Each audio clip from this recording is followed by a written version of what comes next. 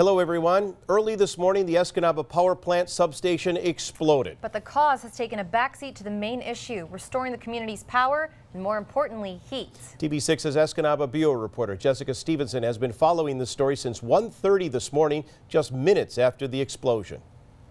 We have declared a local state of emergency, which lets the state know, hey, we may be in trouble here right now. At a press conference this afternoon, city officials gathered. According to the city manager, Escanaba residents will be experiencing rolling blackouts while a temporary substation is set up.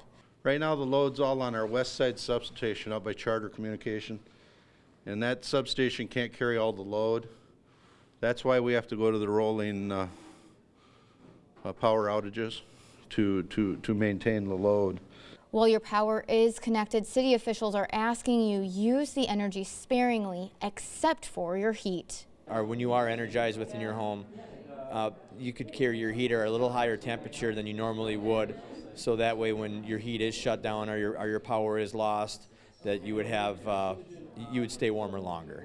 If this method is not keeping your home warm enough, there are multiple warming centers across the city, including the Civic Center. They are staying open throughout the night, and the Red Cross is providing cots and food.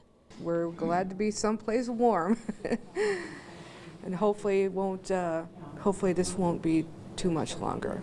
City officials say the best case scenario would be having the power restored in 18 to 24 hours. Jessica Stevenson, TV6 News, Escanaba.